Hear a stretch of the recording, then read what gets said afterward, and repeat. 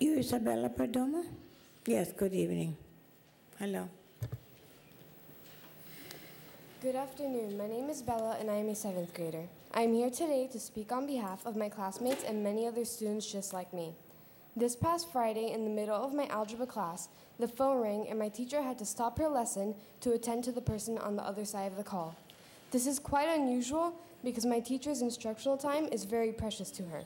She becomes extremely agitated when non-educational related activities such as picture day, fire drills, assembly, etc. are scheduled during her very limited teaching time with us. She is under so much pressure to make sure we are prepared for all the assessments we will be asked to complete throughout the year that she cringes at the thought of anything taking our time away from learning. We waited patiently, and even though we overheard her tell the person on the other end of the call that she did not want to take the call at the time, for some reason, the call continued. I could see that my teacher was flustered by the call, even though she kept her composure at all times. I later found out through my mom that the call was from the school board. They were inquiring as to why my teacher was scheduled to speak at today's board meeting. Weren't they going to find out today anyways? Did they really have to interrupt our lesson for that? When I went home and told my parents about what had occurred in algebra class that day, they were both furious too. At first, I thought what had happened was wrong simply because it took away from my instructional time. But now I realize that I was wrong on so many levels. I asked my parents why the school board would call a teacher during class time to question her motives for speaking at a public hearing. My dad told me a story of when he was a 5-year-old little boy in the communist country of Cuba, where there was no freedom of speech. He said that the school would encourage the children to pay close attention to the conversations of the adults at their home and report back anything that was said against the government to their teachers. That is, the teachers would use the children to gather information from the parents' private conversations, which would then be used to convict their parents for supposed crimes against the government.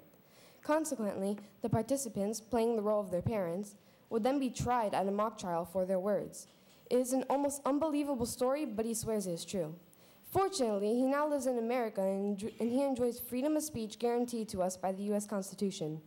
In fact, anyone choosing to speak at a public hearing, whether a student, teacher, parent, or other member of our community, has that unalienable right to speak freely without fear of punishment or harassment. So I ask you again, why did the school board interrupt my class to question my teacher about her speech today? Were they out to get information? Were they trying to intimidate her? Or were they trying to suppress her speech? It's a good thing this is not a communist country. Thank you for your time.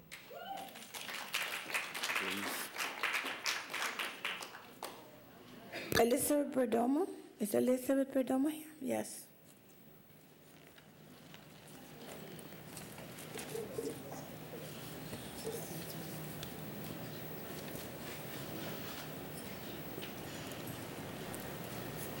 Good evening, ma'am. How are you?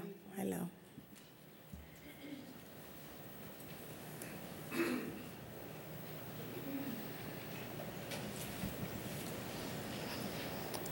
I'm requesting an additional 3 minutes, if that's okay. I have another speaker who's donating her minutes to me.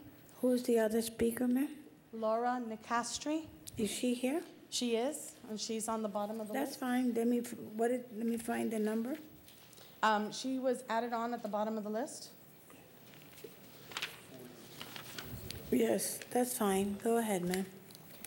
Thank you. And just through the... Good evening, members of the board, teachers. Sir. I'm sorry, sir. I'm sorry, ma'am. The attorney's interrupting me. I'm sorry, I didn't mean to interrupt.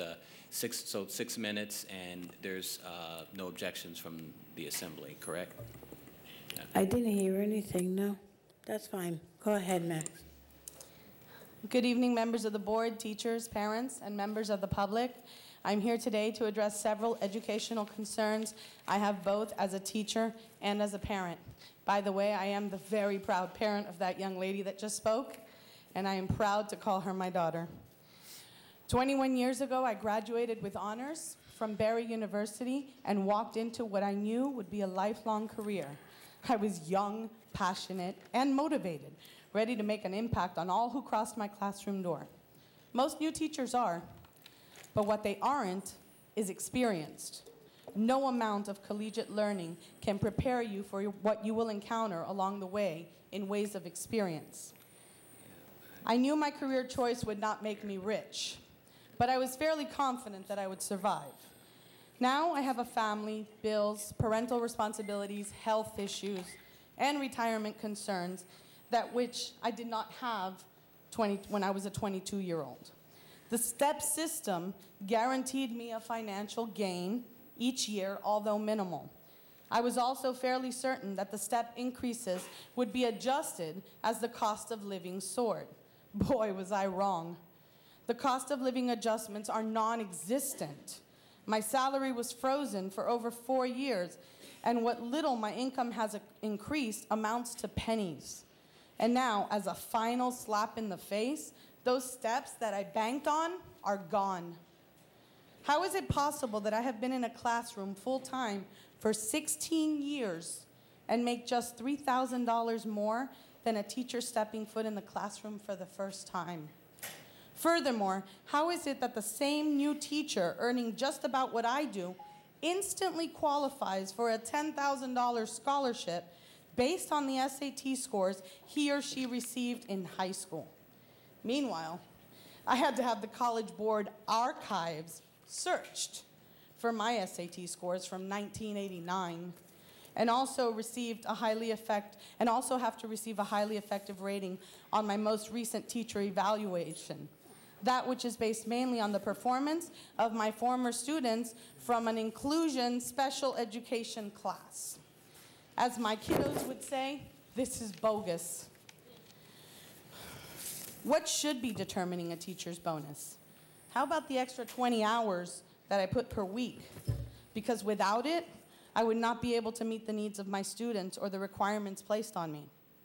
Or what about the endless devotion of the teachers, such as my daughter's band teacher, Mr. Cox, who graciously allows my daughter to still be part of the band, even though she lost the selective when her schedule was abruptly changed to combine 2 smaller classes into 1 large class?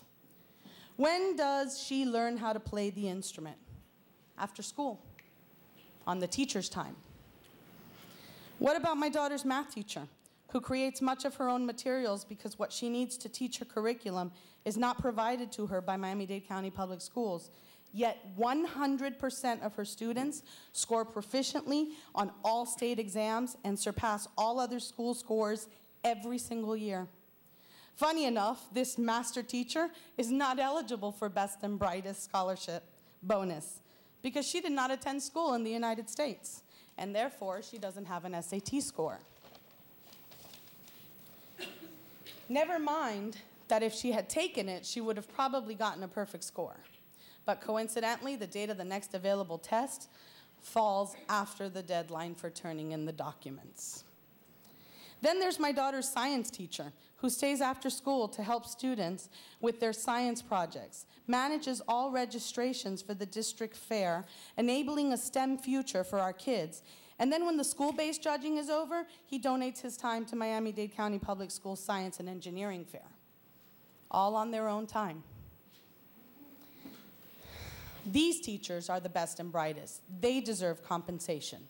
The other thing I want to briefly address is my dissatisfaction with the intimidation tactics that have become a staple of this administration. Back in 2009, and many times thereafter, this issue was taken up at board meetings. It was clearly addressed by school board member Ms. Hatman, as you will hear in this clip.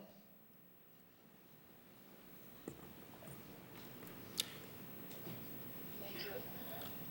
Mr. Carvalho, unfortunately, this complaint has come before us before, where some parents, if you recall, a couple of meetings ago, one of my items, the parents were all called and asked what it was they were going to speak about. And many of them felt that they were just being discouraged to come and speak. And I mentioned at the time that I thought it was very bad policy. And I think what these ladies are referring to is extremely bad policy, because there was no need to have their principal on a speakerphone speaking to one of your assistants to find out what it was that they were going to speak. I do believe that it looks a lot like intimidation. For the record, that's a very good No, it's stopping right there. It's Dr. Perez, it was not me. Okay, thank you. Sorry Yes. for that. I believe it's Dr. Perez's voice, right, Dr. Perez? Yes, thank you. Okay, I shouldn't go too much over, but it did take about 7 seconds of my Yes, time. and they will do the 7-second, please. Thank you. Yes. Many of the speakers here today will tell you about how they were called to the office, visited by an administrator, interrupted during class, or scheduled to visit with the Labor Relations Department, which, by the way, never showed up. Many will tell you that they have been harassed, intimidated, or coerced into retracting their speak time. Why is this terrible practice allowed to continue?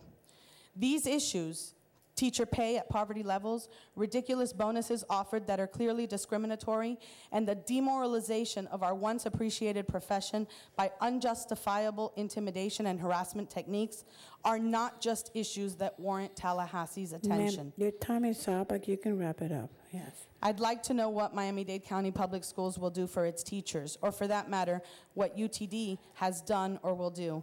Hear us, hear me. I am a Miami-Dade County Public School System teacher, and I am worth more.